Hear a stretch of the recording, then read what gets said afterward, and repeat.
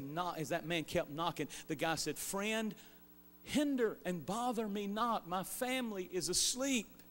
Go away and leave me alone." But he just kept on knocking until finally, I love what it said. He only asked for a loaf if you read that text. But the Bible said the master of the house took and gave him all that he had.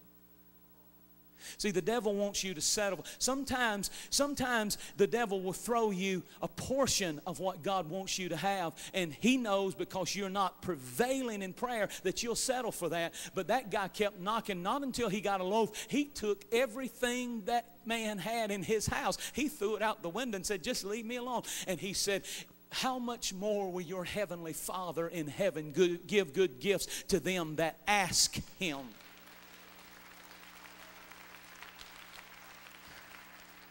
Hallelujah. I want you to say these words with me. Ask, ask, ask. Say them bigger and bolder. Ask, ask. Seek, seek, seek. Knock, knock, knock. Come on, say it again. Ask, ask, ask.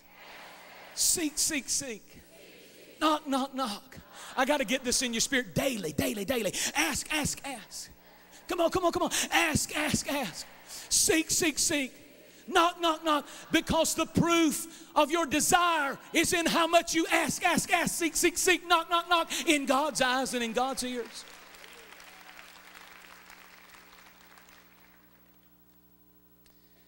About a month ago, I'm on Tommy Tenney's board, and he has an annual meeting, and I went out to be a part of his annual board meeting.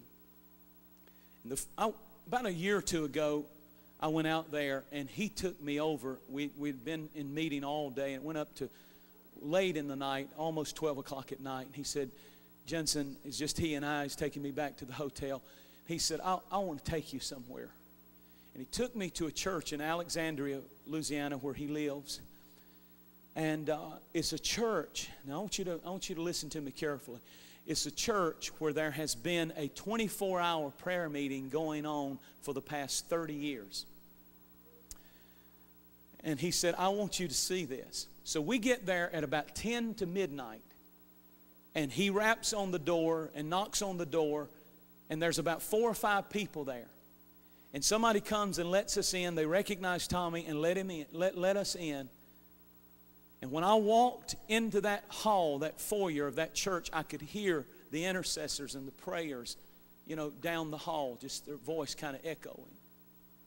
Boy, I tell you, I had chill bumps. I thought, my God, the very atmosphere of that church, even the lobby, was absolutely, I'm not being spooky, I'm not being super spiritual. I'm telling you, you could feel the presence of God. And those people would pray forever how long they had signed up, and then another shift would come in and another shift. And they had not been doing this, not a day, not a year, not a week revival of prayer, 30 plus years. 30 plus years.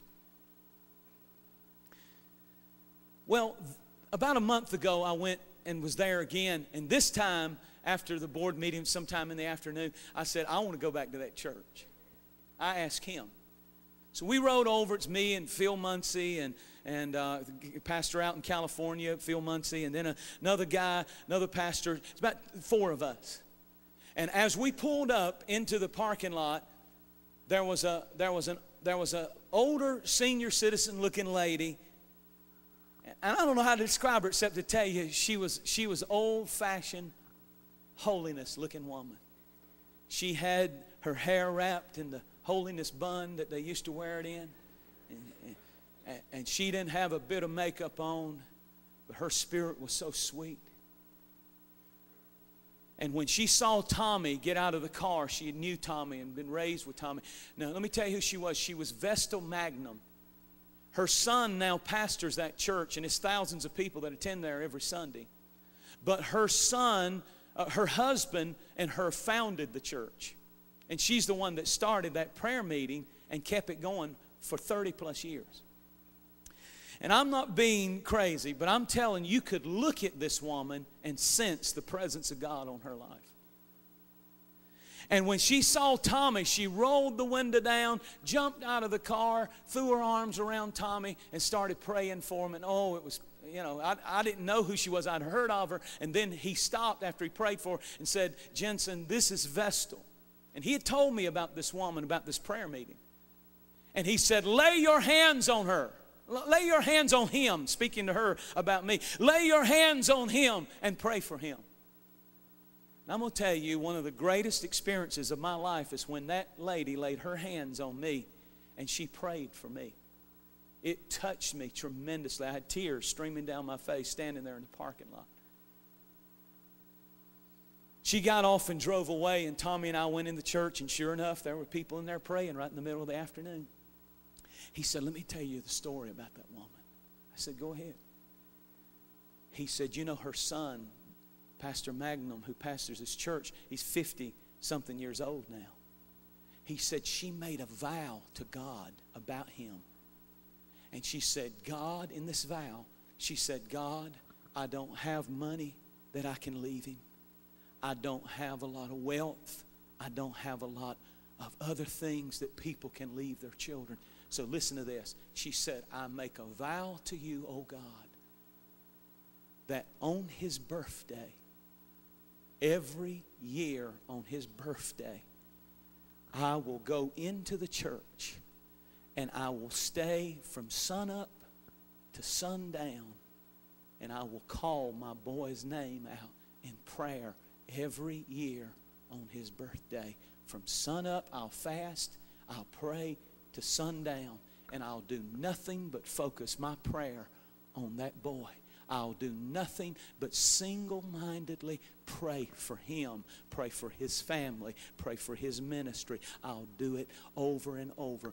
For over 50 years on his birthday, she locks herself in the church, and from sunup to sundown, that 70-year-old mother will fast and pray all day for that boy. Let me tell you the rest of the story. Some years ago, when President Bill Clinton was in office, we all know that he had his struggles, and he messed up and had that affair. Guess who he called? He picked up the phone and he called this boy who had the praying mother in Louisiana. And it is common knowledge among people in the ministry. Pastor Bill just told me, and when I told, I'd forgotten about this, but he mentioned it to me this morning. Once a month after he had his affair when he was in office, President Bush would fly this man up from Louisiana, just a Pentecostal preacher in Louisiana, fly him up to the White House, bring him in, and he would say, open up the Bible, lay hands on me, pray for me, help me, help me, help me. There's something I see in you. I'm the President of the United States. I'm the most powerful man in the world, but I see something in you that I can't put my finger on. Help me. Help me. The most powerful people in the world are not people in position with money, wealth, and fame. It's the person who learns the art of prayer.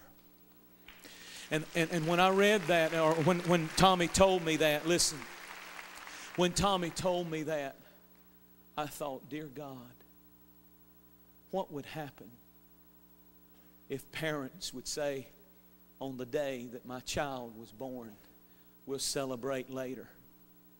But somewhere in that day, I'm going to shut myself alone, even some from sunup to sundown, and bombard heaven and store up prayers for that child.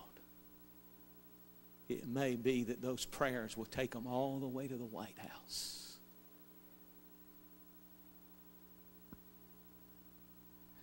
Do you know the